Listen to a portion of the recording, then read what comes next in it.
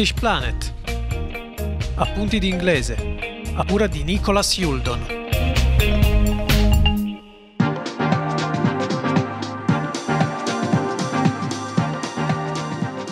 Good evening and welcome back to another lesson in the series of English Planet.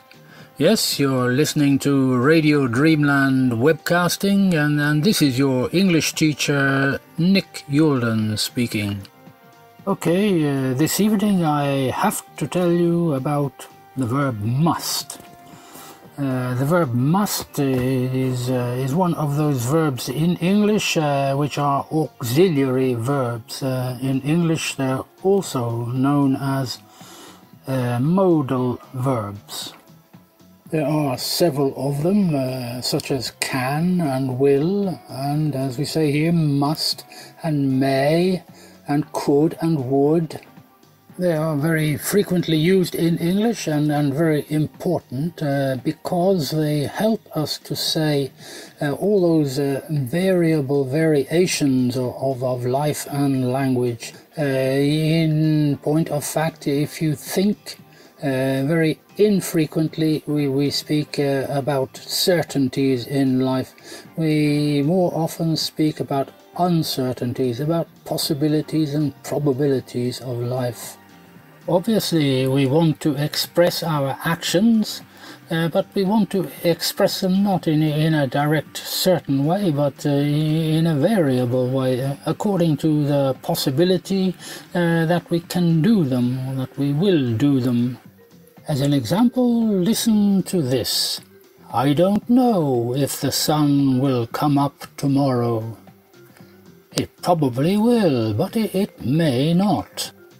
Brevemente in italiano questo rappresenta che io non sono io a comandare il sole, io non lo so se si alzerà domani mattina, probabilmente lo farà, ma forse non lo farà. Repeat. I don't know if the sun will come up tomorrow. It probably will, but it may not. Right, this is a general example of modal or auxiliary verbs, using two different ones. But this evening I'm particularly interested in one which you recognize as the verb must. This is an auxiliary verb which in many old grammar books is considered to be an auxiliary verb for obligation in English. This is one of the usual myths which I would like to explode. The problem is that for decades of English teaching books and translation books from Italian to English, the verb in Italian dovere, io devo, etc., has always been translated as must. Consequently, all Italians think that when you say io devo andare a Londra domani, you translate that into I must go to London tomorrow. The only problem is that about 99% of English people will not say that. So what do those crazy Brits actually say? What they actually say is, I have to go to London tomorrow. Repeat, I have to go to London tomorrow. Strange to say, this translates into Italian as io devo andare a Londra domani. So what's this new modern obligation verb, have to? Well, it is nothing more than the verb avere, have, together with to, to. Detto, pronounced as have to.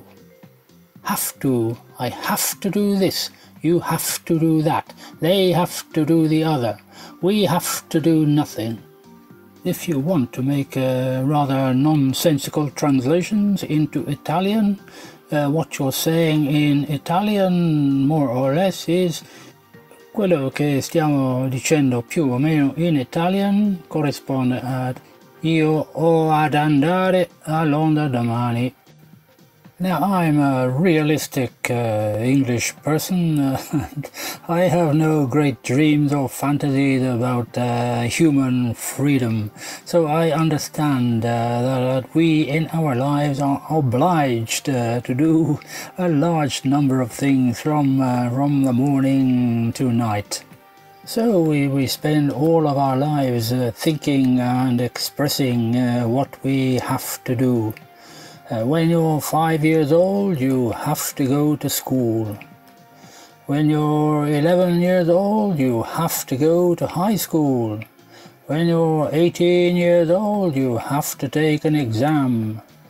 When you finish school and university, you have to look for a job. When you find a job, you have to work hard every day and make a lot of money for your company. Then when you get sick, you have to go very quickly to the hospital and get better, and then you have to go back to work as soon as possible to make more money. If you want to go from Turin to Rome quickly, you have to take the plane. There's another one, have to. All of our lives we're saying have to.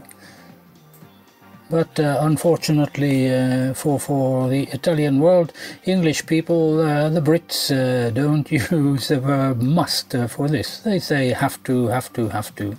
In the unusual event that there is at some point no obligation, then you're happy because today you don't have to go to work. Today you don't have to work hard. And when you're an innocent young human and you don't know what your obligations are, you can also make questions. Will I have to go to university when I finish school? Will I have to go to university to get a good job? Will I have to work for 40 years before I can have a pension? In the words of Louis Armstrong, what a wonderful world. This is the world of have to, which is the normal human world of obligation. You're right, I am exaggerating a little because I don't want to be boring with English grammar lessons. But all of this just to say that it is not so simple just to translate dovere into must, as the books may tell you. So Italians need to understand that the majority of English people are not saying must to each other. Which is a very, very frequently used concept, as I say, obligation in life. And so you may protest and say, well, what can I do with this word must, which is in my dictionary? Well, in point of fact, it also has a use, but now in modern English we generally use must as a sort of a personal exhortation, a personal encouragement, you know. We say things like, I really must clean the car because it's so dirty. I really must study that English lesson because I don't understand the English people. Or I really must get some food because I haven't eaten anything today. So you can see that must is really used as a kind of a desperation obligation. Parents can use it with their children. You really must do your homework before you go out to play or before you watch television. You really must stop playing with your PlayStation and get your schoolwork done. At work, your boss may make the announcement, you must all work extra hours this week because we're not making enough money. Now, just as consolation and an act of encouragement, please don't worry if you go to England or you speak to an English person and you say must. is not a crime. They will understand you. They won't lock you up in prison because you used the wrong word. But what you have to do is you have to be prepared to understand what the English people are saying to you when they are trying to oblige you to do something. So if they say, look, if you want to find the pub, you have to get off the bus at the next stop. Or if you want to go to the cinema, you have to park your car in the car park. You can't leave your car outside the cinema in England. Remember, by the way, that parking in English, the word parking is an activity, it's not a place. So the place where you park your car is the car park, not the parking. And by the way, English people don't park their cars in boxes. They put their cars in garages. Boxes are things to put small objects into, to transport them or store them. Now, to go back to our subject previously of must and have to, the wonderful world of have to. The risk, as I say, is not prison. The risk is that you could get seriously lost. If, for example, you don't understand the instruction, if you want to go to Manchester, you have to change trains at Birmingham. If you don't understand that instruction, then you may very well find yourself in Edinburgh or Inverness when you want to be in Manchester. Now, it may actually be very beautiful to visit Edinburgh or Inverness, but if you have an appointment in Manchester, it's not really appropriate. So, pay attention to the instruction. If you want to go to Manchester, you have to change trains at Birmingham. Okay, I don't want to make life difficult for anybody. I want to help people to speak good English. So I'll stay with my statement that obligation in English is have to. I have to do this, you have to do that. But for advanced students who are possibly better informed and have more experience, there is an alternative which is also used by Americans. Some people don't say I have to do this, but they say I have got to do this, I've got to do that, you've got to go there, you've got to go here. For many English people and for the majority of Americans, this is an easier way of saying what they want to say. This is formed of the verb have, then a participle got, and then again our little preposition to. I have got to, you have got to, he has got to, we have got to, you have got to, they have got to. I have omitted by accident she has got to. To be politically correct, I must include this together with it has got to for robots, aliens, etc., etc., etc. So when you find yourself in London, you may hear people saying, I've got to go to Exeter tomorrow, I've got to visit the museum on Monday, I've got to finish my work before I go to the cinema. And in more mystical, arcane versions, you may hear the Americans with gotta. I gotta do that, you gotta do that, we gotta do this, which is none other than the English version have got to, very much abbreviated and cannibalized, let's say. I gotta go now, I'm sorry, I really gotta do this before it's too late. What you gotta do, you gotta do. And when you gotta do, you gotta do it. When you gotta go, you gotta go. That from American translated into Italian means Quando devi andare, devi andare. Our American cousins abbreviate everything and possibly make things more difficult. What a wonderful world. Louis Armstrong was American. Well, now I gotta stop for a few moments. We have some advertising and some important announcements. Stay tuned, I'll be right back.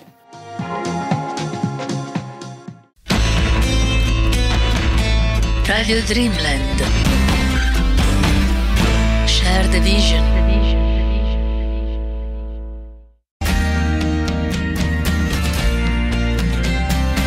Radio Dreamland, la voce dell'ecospiritualità. Seguiteci su Facebook, Instagram, Twitter e YouTube per essere aggiornati su tutte le nostre novità. www.radiodreamland.it.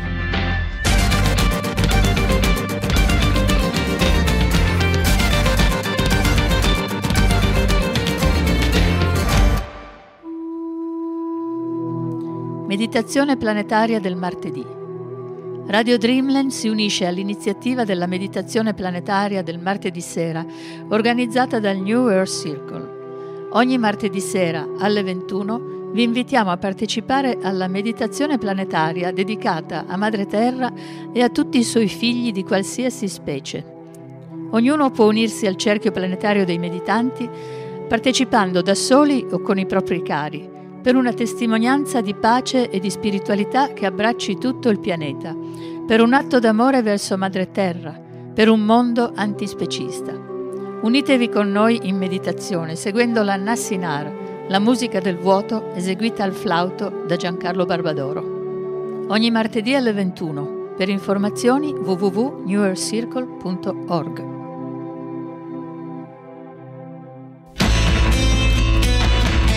Radio Dreamland. Share the vision.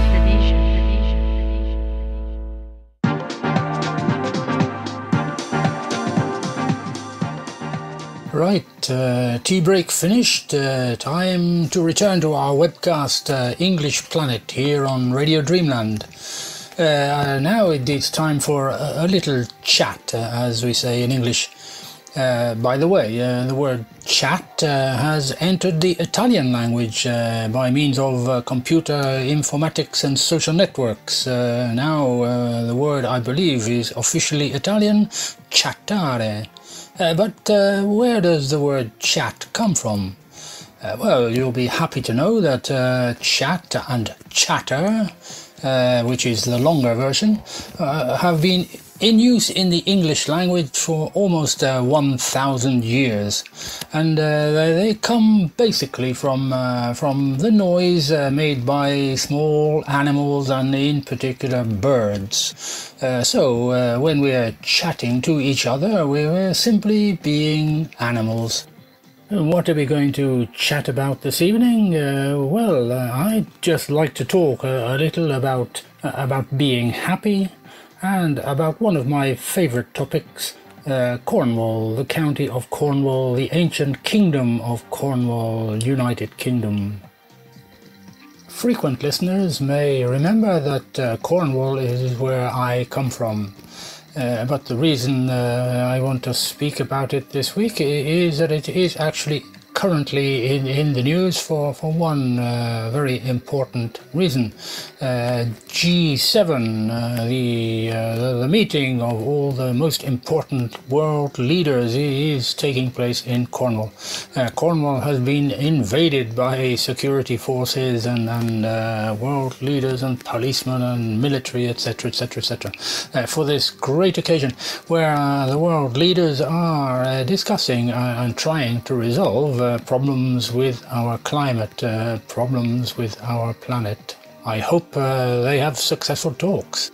I've seen images of Boris Johnson swimming in the sea early morning, and videos of a 17 vehicle parade of military and security vehicles following President Joe Biden around what is essentially a small seaside village, something similar to Portofino or Rapallo.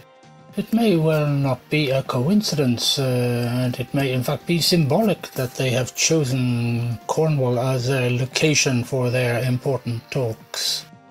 Since Cornwall is effectively an area of outstanding natural beauty and culturally, historically, a land of legend and great Celtic tradition, being part of the basic of European civilization from over 2,000 years ago.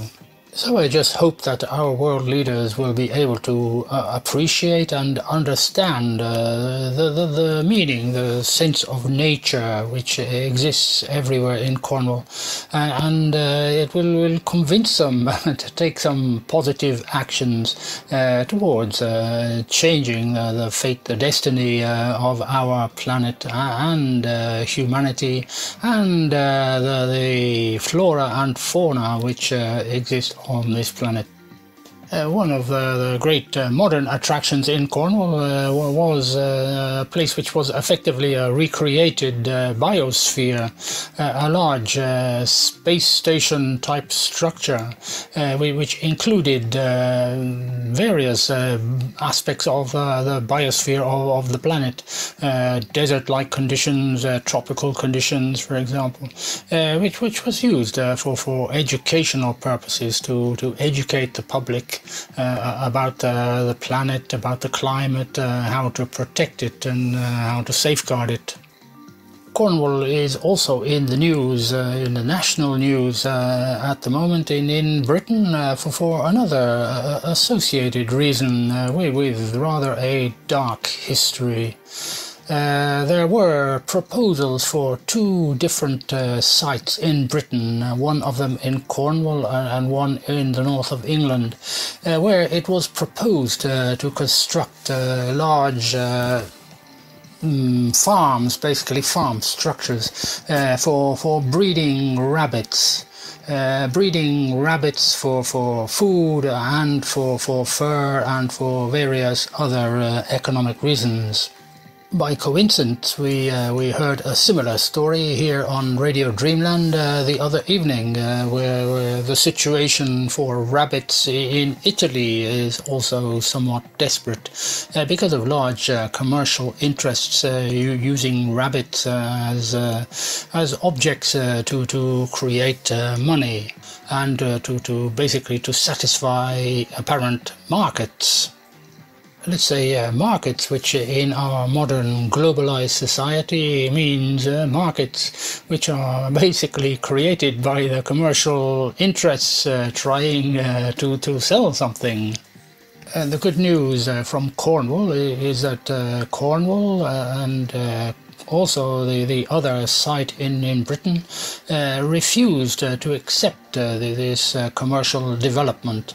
They considered that obviously there is no true market, and it is not correct to maintain. Here in these two large developments, we are talking about tens of thousands of animals being kept in captivity, as we know, in order to breed and create baby rabbits to be used either for meat or for the fur on their bodies. These kind of developments obviously bring all the associated risks for our environment of intensive farming, which means large quantities of medical products, antibiotics used, danger of disease, for example, from the conditions in which the animals are kept, and not to mention, last but not least, the unhappiness, the cruelty to which these small creatures are exposed in continuity, simply for a system which creates money for a small group of individuals. Now, in line with what more and more people around the world are beginning to believe, and in line with the vision, the spirit, the philosophy of our founder Giancarlo Barbadoro and everyone here on Radio Dreamland, it's time for change. The county of Cornwall, the local authorities, the local people of Cornwall decided that this kind of development torture camp for rabbits it is not acceptable. It is not desirable for anybody or anything. And I hope at the time, since the world leaders are on site, maybe they understand the message too. And the local authorities, the people of Cornwall, refused to accept this development of the rabbit farms. One or two interesting aspects associated with this particular story of the animal, the rabbit farming. One of these is that effectively the decision, the result, the failure to construct these things was a democratic decision. It was caused essentially by a large number of people signing a petition, almost 100,000 people signing a petition against these operations, and the local authorities refusing to accept them on ecological grounds, but not simply on animal grounds, but on ecological grounds. Why do you want to do such a thing here in this area? You're going to cause destruction and damage to the environment, for example. The other one of the aspects to do with the petition is also the fact that a famous English comic who I have previously mentioned on this program for the same reason, who is an animal rights campaigner. He's extremely famous. I mean, he's presented the Oscars over for several years in America, but he's an English comedian named Ricky Gervais. He actively supported the petition and helped to support publicizing the situation which was going on, and therefore was extremely influential in the success in blocking these projects. One other aspect which I noticed reading about the situation through the social networks and also through the media in effect, but listening to the comments of the person, the only one person who basically wanted to construct these rabbit farms, obviously this person was dissatisfied with being not having permission to construct his farms. What were his comments? Basically, they were an example of the poverty of argument of people proposing the eating of meat and construction of intensive farming. This man made no answer whatsoever to general and very valid complaints about the damage done by intensive farming. He simply said, look, people want to eat rabbit meat. People have eaten rabbit meat since medieval times. My intention is to let people eat rabbit meat. But the most amazing part of his objections came in the phrase where he said, look, these rabbits are not the same as your pet rabbits. These are rabbits which have always been bred to be eaten. Here I am saying bred in the sense of allevare, not bred pane. They have been bred to be eaten. They are bred as objects for the market. My only hope, which I'm sure will be shared by many others, is that this particular gentleman and his own personal ideas are destined to extinction in the near future. I believe the truth of the matter is that if these ideas do not change quickly, then we are all destined for extinction, which would be a shame. Now, I don't want to finish this lesson on this disastrous note because at the beginning I said I wanted to talk about being happy. So let's go back there and go back to Cornwall. Because while the world leaders are enjoying their holiday in Cornwall, I have to report that I have family who still live in the area of Cornwall, nephews of mine, who I continue to follow through the social networks on Facebook, for example. I know that Facebook is a dangerous medium containing lies and misinformation, but what I see from my family are not lies or misinformation. My nephews and their wives and children, their families, continue to post photographs of themselves being happy. Well, what's interesting about their being happy is that there are always photographs taken in the nature, in the beautiful landscape and the beautiful places that there are in Cornwall and Devon, which is all the area where I come from. The photographs always have one common theme. They're not photographed driving around in fast, expensive cars or visiting shopping centres and buying fashionable clothes, designer clothes, or bopping around in discotheques and getting incredibly drunk in the streets at night. They're simply photographs of people enjoying themselves and being happy. They're always on the beach or in a forest or in the hills somewhere. The sun is shining, they have a dog and they have their family, and then they're simply walking or maybe riding bicycles or doing something quite simple that you can do in nature with no problem. And it creates a feeling of well-being and happiness in them. So I really hope that our great powerful world leaders who are sitting in Cornwall are able to appreciate the air, the atmosphere, the simple form of existence which permeates Cornwall and the kingdom, the ancient kingdom of Cornwall, land of legends. And I hope they can make decisions and understand that this is what we need. This is what we have to protect. This is what we have to experience. A little spirituality, a little happiness, and a little feeling for the planet, rather than trying to simply destroy it for money. I sincerely hope our world leaders are listening to the Celtic message from Cornwall, which is the message part of the vision, an important part of the vision of Radio Dreamland.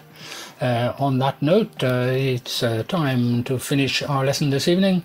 We'll be back again next Monday, so keep tuning in to Radio Dreamland webcast. This is your speaker and teacher, Nick Youldon, wishing you a very, very enjoyable evening. And remember to share the vision. Good night, everybody.